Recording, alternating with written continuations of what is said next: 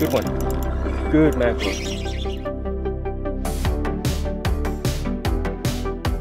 I've been looking for bait everywhere. Went to the golf pier in Fort DeSoto, and the bait were all small. Surprisingly, usually there's some pretty decent sized bait fish over there, mixed in with like the really big size bait, which is the thread fins, but they were all fry baits over there. So we're gonna go ahead and cast net for pinfish on the grass flat right here. A whole bunch of smaller pinfish, and then we're gonna be fishing with them, hoping to catch snapper, mackerel. Let's go ahead and cast net for these bait and then start fishing. Let's go. Oh yeah.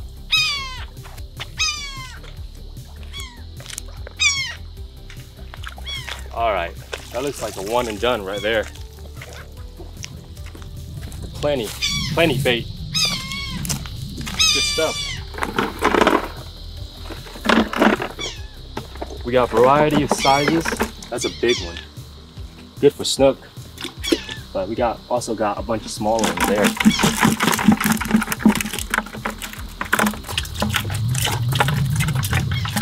What's up, everybody? We just got on the St. Pete Pier.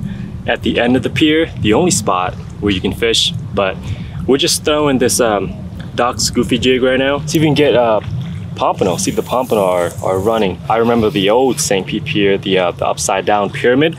This was like 10 years ago. Used to come out here, just jig along the pilings and catch stud pompano. I'm talking 17, 18 inches to the fork. Big ones. It's been a long time since I've fished for pompano here. Not the targeted species over here, but I just wanted to make a couple casts with the pompano jig. Just never know. We were throwing the pompano jig around for a little bit. No bites. Caught that snagged a little pinfish, but that's about it. We're switching it up now, fishing with live pinfish we caught earlier. See if we can get some mangrove snapper, or you know, just decent fish in general. Be cool to pull on like a 20 inch grouper, or I wouldn't mind a 14-inch mangrove snapper either. A little grouper. First bait I dropped down, got a little grouper. That's pretty cool. Little guy, man. Little guy. Look at that. Let's put him back. See you at the Skyway Pier.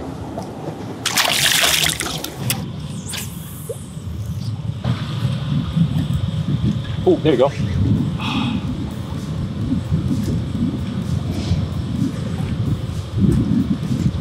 Oh, you got it right there. Oh my gosh, big one. Big mackerel. That's a good mackerel, man. Wow. Let's bring him in quick. Check out that mackerel, man. That's a stud right there. Off the pier? Dude. Heck yeah.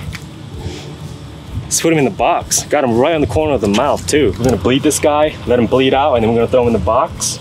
We're gonna try to get a few more. And then like I said, we're gonna bring him to Ted Peters. Have him smoke it for us.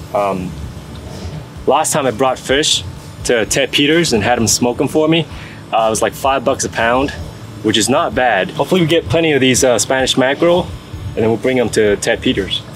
All right. In the cooler.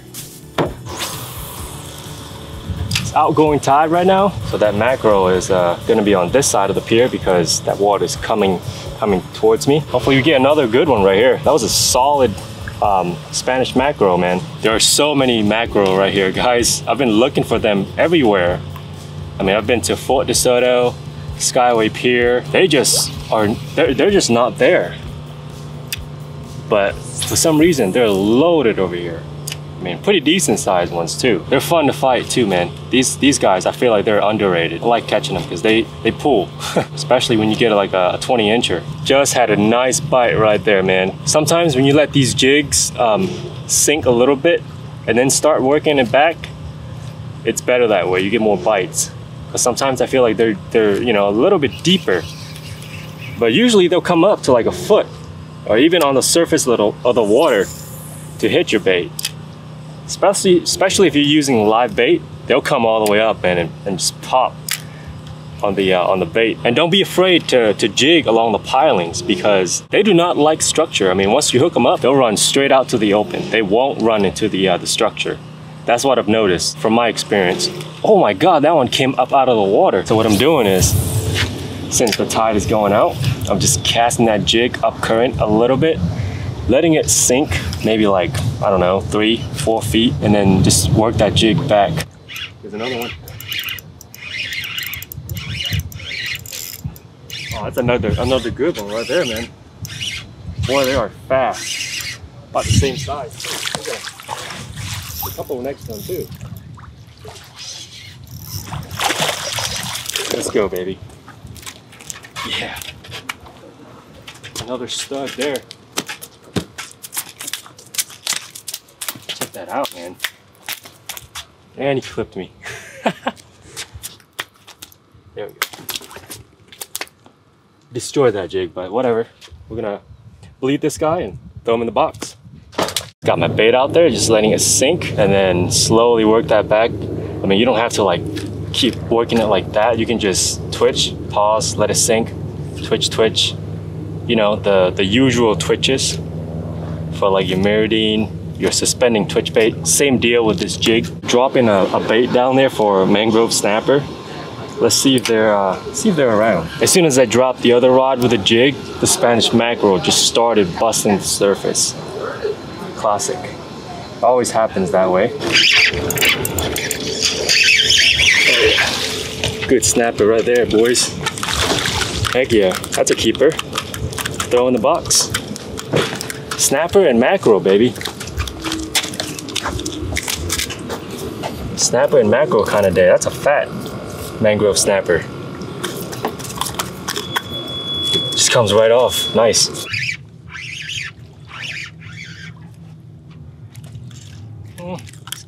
This guy's probably right on 10. It's a fat one for you know, right off this pier here. See you, dude. All right, let's send another bait down there. Snapper bite's been hot, man. Got 2 bites already. Lost 1. Caught that one, you know, decent one. See if we can get on some more. They should be schooled up. Good fish. What is it? Snapper. Oh yeah, baby, that's a good one. What the heck? He's hooked weird. Look how he's hooked. How's that even possible? That's a good snapper though. We're gonna keep him. We switched to fishing with pinfish because jig fishing was pretty slow because it's slack tide.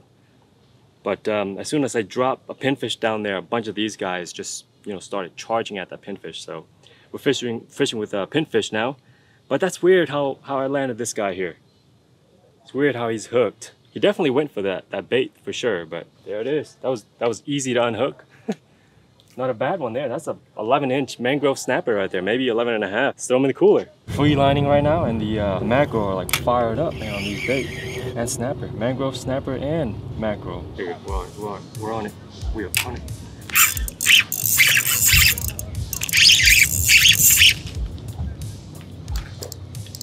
What is that? Oh my God. Oh my God, dude, look at that snapper. That's probably my PB mangrove snapper land base right there. Soaked that cut bait on the bottom, it inhaled it. That's impressive. All right, man.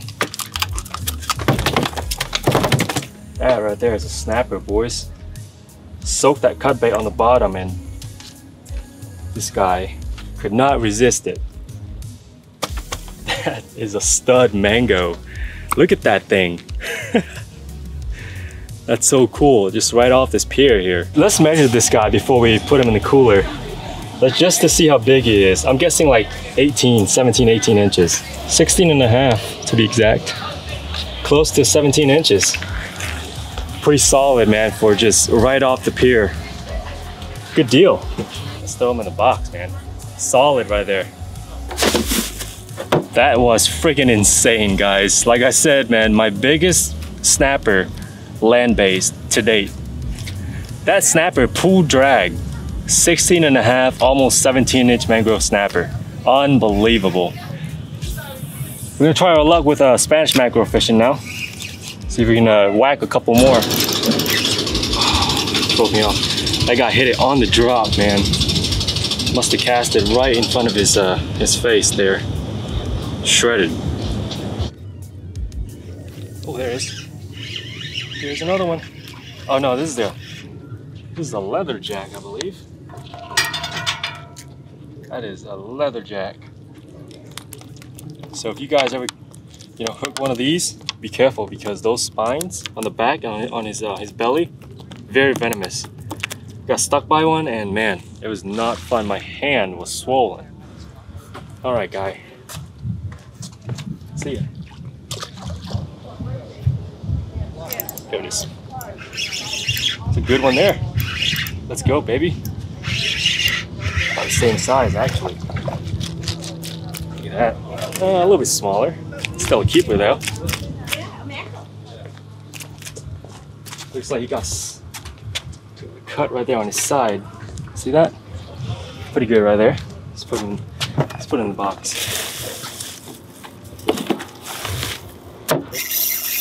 Good one. Good mackerel. Good mackerel.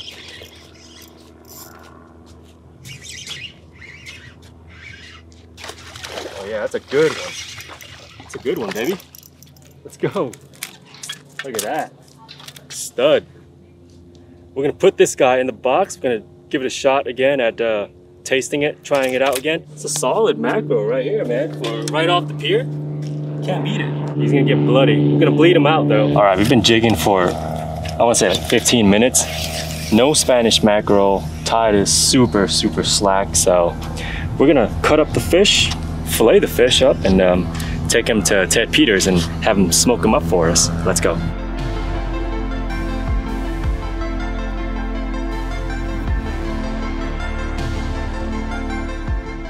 We just got to the filleting station. I know I could have filleted the fish up on the St. Pete Pier.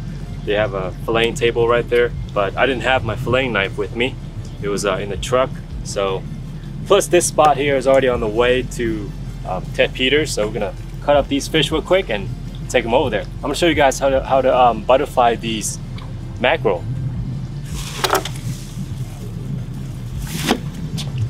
All right, so when you're butterflying them, what you want to do is, usually I just cut them like that. Run that knife along the bones, just as if you were just filleting up a fish normally. But you don't want to cut all the way through. Bust through the rib cage like that, right? Just like so. You can probably just cut that. The other side too. Same thing with this side. Run that knife along the bones. I mean, you could just fillet it if you want to, but I like butterflying it just because you can get more meat out of it, especially the meat around the stomach. You can scrape all that meat off, and the meat around the stomach is really fatty. It's flavorful. Look at me talking like I eat a whole lot of Spanish mackerel. Typically I release them, but today we're gonna bring him to Ted Peters and have him smoke it for us. That's how you butterfly a Spanish mackerel, just like that. I bled this guy out so he's not as bloody. Clean him up real good and throw him in the bag. All right, let's do that to the rest of them and bring them to Ted Peters. That's our last fillet right there. Look at this one here. This is probably the biggest mackerel we caught today. That's like a pound. I want to say that's a pound and a quarter of fillets right there. All right, looking good. Let's take him to Ted Peters. Got the goods. Going to the smokehouse. I'll have it ready by 5 today. Okay, sounds good, man. What's your name? Brad. Brad's gonna get this all smoked up for us by 5 o'clock. Okay. I don't know, I just guessed 2 pounds, it might be more. 2.68. 2.68, is that good? Now, all the preliminaries, name and phone number. Okay. I don't call you unless you don't show. I charge $3.50 a pound, like I said. You're looking at 10:04. You guys staying busy? That's somewhat. It does slow down this time of year, though. Yeah. Just a bit. Yeah, 15. 15. Okay, 96 is going to be 11, 12, 13, 14, and 15. Appreciate it, man. I'll see you at 5. Get back your ticket. Right. Time to go pick up the smoked Spanish mackerel. Let's do this. Man, it is super hot here in Florida. It's late August. Can't wait for that weather to start cooling down and the gag grouper bite turns on and sheep's head, redfish on the flats in the wintertime. Can't wait for all of that. All right, we just pulled up to Ted Peters. There we go. Let's go pick up the goods. Hey! That's what it looks like. Oh it's yeah, all done. Looks real good, man. There's not a lot of salt on there either. We don't put a lot of salt on there. That's awesome. See ya. I don't eat a lot of salt either myself, man. Not good for you. It's not. There's enough natural salinity in fish, saltwater fish anyways, though. Yeah. There is. Appreciate it. Not a problem, man. Thank you. Enjoy.